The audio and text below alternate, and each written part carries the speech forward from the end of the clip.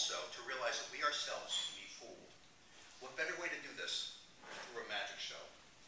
We've had magic shows here for several years. We've had different performers. One of my favorites, Paul Restra, can't be here tonight, but sends greetings 2 weeks after his 97th birthday.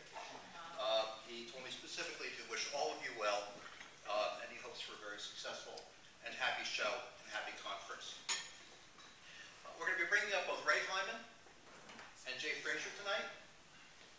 You've seen Ray as a fantastic skeptic, a great scholar. You're going to see him. He's a very skillful